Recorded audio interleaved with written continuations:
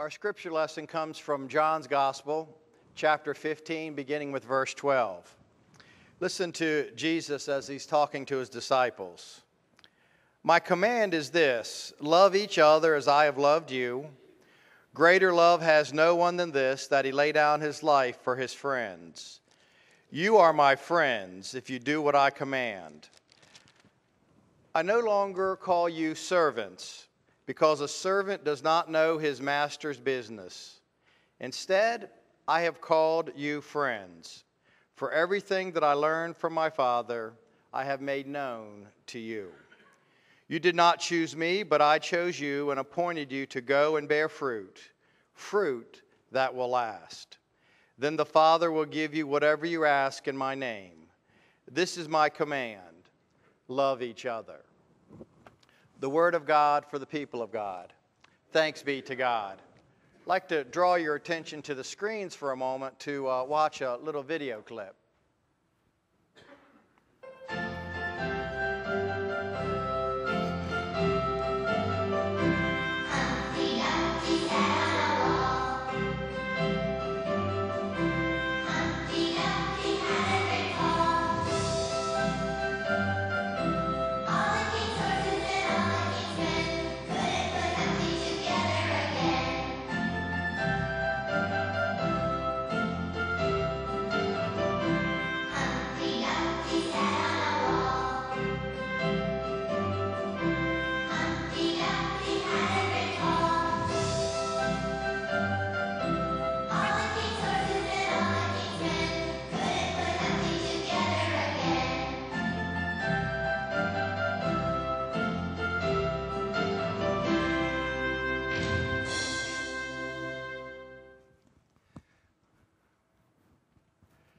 Let us pray.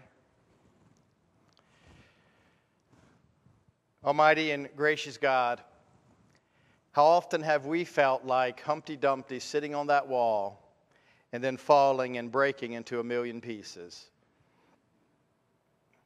This day we'd ask that you would mend our heart, that you would remind us that we always have a friend, and that we are no longer called just servants from Jesus.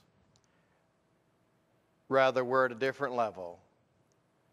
What a friend we have in Jesus.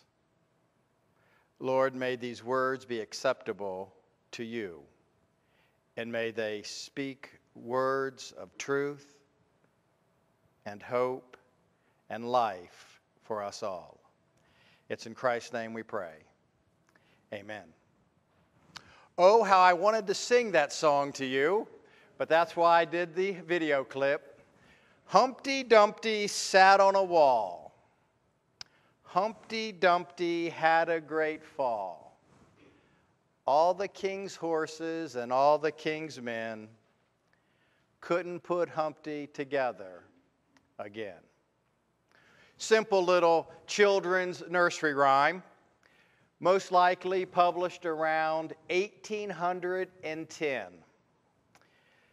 Children are so important to God and so important to us in our faith. That's kind of why I wanted to use that children's rhyme to get us thinking this morning about our message about friends. The prophet Isaiah puts it this way in regards to speaking about children. The wolf will live with the lamb, the leopard will lie down with the goat, the calf and the lion and the yearling together, and a little child will lead them. Children, so innocent, so forgiving, so trusting. Kids will give their friends another chance, even when they don't deserve it. Children know how to make friends. They have friends. They know what a relationship is all about when it comes to being with another person. And if we would allow it, children will and can lead us adults into ways that are pleasing for the Lord.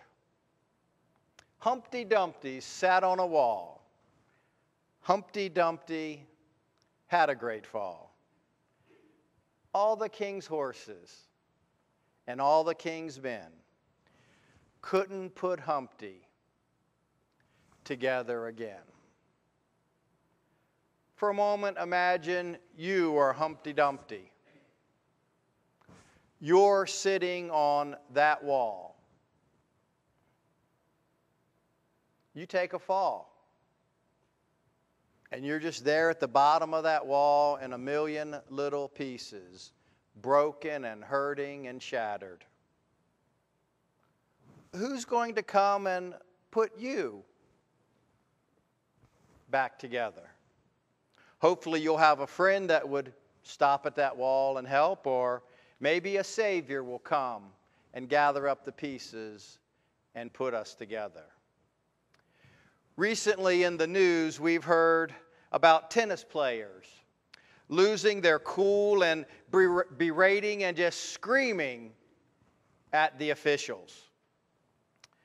These players fell off the wall and they broke into several pieces. Oh, how they needed a friend to come to them on that tennis court and to just try to calm them down for a moment. We've read about Kanye West taking the microphone from Taylor Swift as she was receiving an award, and right there in the middle of her acceptance speech. And West just let loose that another singer deserved to win that award rather than Taylor Swift. Oh my, how Kanye needed so